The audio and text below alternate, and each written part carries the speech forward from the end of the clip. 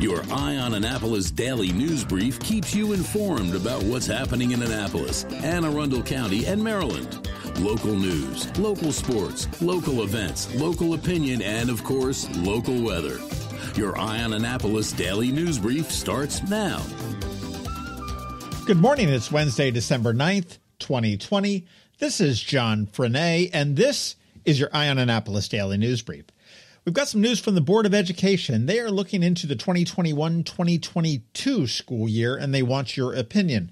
They're trying to figure out whether we need to start before or after Labor Day, and as well as whether the Easter/spring break should be 6 days as proposed or fewer. They do have a survey on the website. You can go to aacps.org, fill it out. It's fairly quick, and it is open through 4 p.m. on Friday, December 18th. It is open to parents, it's open to students, it's open to community members as well. So if you have an opinion on that, jump in there and take that quick survey. If you have an opinion on the start and stop times of the individual days, they're going to be arguing this again. The Board of Education is going to have a meeting on the 14th to discuss the start and stop times of individual days, but they will not be taking any public testimony that day. It will be the following week on December 21st. So if you want to get in on that conversation, sign up to speak. You'll be allotted 2 minutes, and it is limited to 100 people. Okay, let's talk COVID. Yesterday afternoon, Governor Larry Hogan held another one of his press conferences, and this time it was to discuss the distribution of the vaccines, which are expected to hit Maryland as early as December 14th. Maryland will receive 155,000 initial vaccine doses, and that will be followed up by another 155,000 second vaccine doses, and that's a 2-dose vaccine, so theoretically we should be able to vaccinate 155,000 people. The state is prioritizing those that get it, and the first dose will go to critical healthcare workers, followed by residents and staff of long-term care facilities and first responders. And the governor said that he and the lieutenant governor will be publicly vaccinated to instill confidence in the vaccine. The state is going to be undergoing a statewide vaccine confidence campaign to encourage Marylanders to make sure they get vaccinated when it becomes available for them. In yesterday's media call, County Executive Pittman was waiting for Governor Hogan to see what he was going to be doing yesterday afternoon, and he did say that additional restrictions are going to be coming to Anne Arundel County later on this week. He said it would be done likely in consort with the other 8 large jurisdictions that surround us, because he says that a larger geographic area has a better effect on it, and if the state won't react, I guess he is going to react. The places that he is looking at are gyms and indoor dining at this point, but everything is on the table. Speaking of indoor dining, this is some bad news from the Restaurant Association of Maryland. They peeled out the data from the National Restaurant Association's recent survey and found that Maryland restaurants are not doing nearly as well as the nation average. 45% of Maryland restaurant operators said it was unlikely that they would still be in business in 6 months if there are no additional federal relief packages. In the statement, Marshall Weston, who's the president of the Restaurant Association of Maryland, said the results from the National Restaurant Association research group are staggering, but sadly they are not shocking as we continue to see Maryland restaurants fight to stay alive. The time is now to support your local restaurants. Every day is critical to their survival. It really is. Yesterday, I did get word that 49 West, one of my favorite little cafes on West Street, will be closing temporarily. They did not give a reopening date, but they are going to close temporarily until we can get over the COVID hump. And last week, Southwest Airlines filed a WARN notice, and that's the work adjustment and retraining notification required by the state for anybody that has more than 100 employees. And they are intending to furlough 1,181 employees on March 15th of 2021. Now, they had already done 106 employees that are looking to be furloughed as early as January 25th. The airline does need federal aid on this, and these WARN notices are not set in stone. This can be fewer employees. It cannot happen at all. But at this point, they're looking at potentially furloughing 1,181 of their employees based here at BWI. Currently, they employ about 4,500 employees here. So that's not good news for Southwest. Hopefully, the federal government will come through with a stimulus package for everybody. And finally, let's talk about some good news. The Maryland Higher Education Commission has announced that their Office of Student Financial Assistance doled out more than $88 million to 33,000 students to attend one of Maryland's colleges or universities. Do the math, that's $2,700 per person on average. And these are the educational assistant grants and the guaranteed access grants. They're awarded to students with the greatest financial need. And Secretary James Fielder said that MHEC saw the need for financial aid exacerbated by the COVID-19 pandemic. These state funds provide stability during these uncertain times and offer greater access to higher education.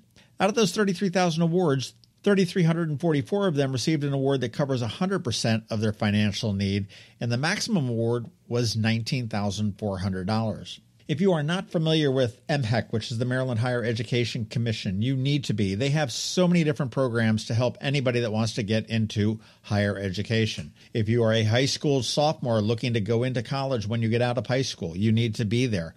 If you are an adult that maybe started college and needs to go back, you need to be there. If you're in a community college and you're looking to go on to a four-year college, go to MHEC. We did sit down recently with Secretary Fielder to discuss this and all the other initiatives. They have more than $120 million to give away, so it's definitely worth your time to look at. Check out for the bonus podcast that dropped last week, because there is no reason that COVID or finances should hold you back from your college dreams.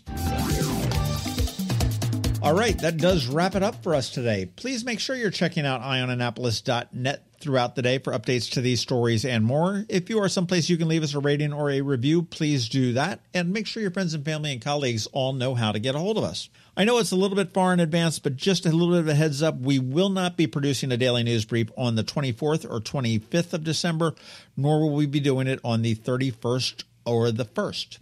We're going to make them long weekends. Okay, so now you just need to hang tight. We have George Young standing by with your local DC MDVA weather forecast. He's coming up in just 1 minute, but here is a quick one from Solar Energy Services. Hello, energy consumers. This is Rick Peters, president of Solar Energy Services, with your Clean Energy Minute. Does your home experience power outages? Or maybe you're concerned about energy resilience in general? If so, that's another great reason to consider clean, quiet solar-powered energy with battery backup. You may have heard residential solar adoption has rapidly increased during the pandemic for multiple reasons, and many homeowners like yourself are adding battery backup and electric vehicle charging to their solar projects. And with Maryland's residential energy storage income tax credit, along with the federal tax credit for batteries when paired with solar, the economics are quite compelling, and that secure feeling is even better. So whether you're looking for clean energy, energy resilience, or overall peace of mind with solar energy, we can help. To schedule a free solar design, call us today at 410-923-6090 or on the web at solarsaves.net. But hurry, sunshine's a-wasting. Sunshine, sunshine, nothing else can make me feel so fine. When you live near Annapolis, you know how fickle the weather can be. So you need a truly local forecast that's accurate and reliable. Forecast right here in Annapolis. DCMDVA weather is not just for today, but for the rest of the week and the weekend too. Now here's George Young of DCMDVA weather with the weather outlook for today and beyond. Hey everyone, this is George with DCMDVA Weather, and this is your Eye on Annapolis forecast for Wednesday, December 9th. Yesterday was another cold, breezy day for the Annapolis region, and while today will still be chilly, out with highs in the mid to upper 40s for most, it'll be a step in the right direction leading into a nice day on Thursday with tons of sunshine and highs in the 50s with light winds, to be followed by more 50s Friday with more sunshine, before clouds then roll into the area Saturday as highs warm up even more toward the 60-degree mark, ahead of some light showers maybe late Saturday into early Sunday morning, before skies then clear again for some sunshine to close out the weekend, with highs again near 60 degrees. Okay, that's it for today. This is George Young of DCMDVA Weather. Make it a great day out there. Stay healthy and be safe. And be sure to get our free app on all of your devices by searching DCMDVA Weather in the Apple or Google App Store. And also follow us on Facebook and Twitter and use our website each day at DCMDVAweather.com, so you can always stay weather informed. Another moving moment from Kristi Neidhardt of the Kristi Neidhardt Team from Northrop Realty, a Long and Foster company. Hi, I'm Kristi Neidhardt. My team and I often get asked, is now a good time to make a move? The answer is absolutely. With interest rates the lowest they've been in nearly 50 years and inventory in high demand, now is the time to let us earn your trust.